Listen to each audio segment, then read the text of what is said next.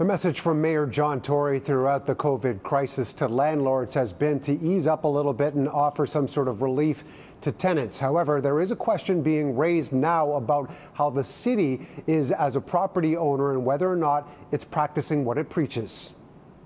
For years, treasure hunters have flocked to the St. Lawrence market on Sundays for items from days gone by. The antique market is a unique event held once a week that's no longer allowed to take place due to restrictions set in place by the city.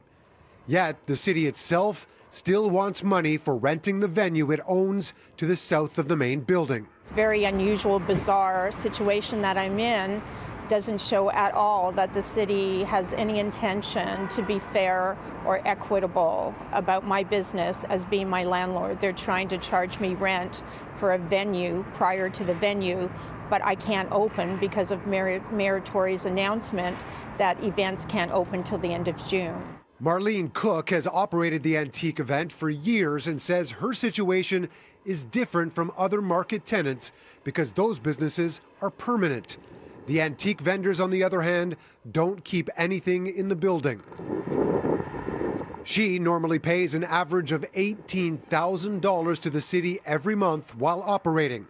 The city did give notice to other tenants, farmers, and vendors last week, informing them of a 12-month deferral for payments due in March, April, and May. Why would the city require the antique market to pay for space it's not allowed to use? In actual fact, they have been offered a deferral of the rent for a period of 3 months. That's my understanding.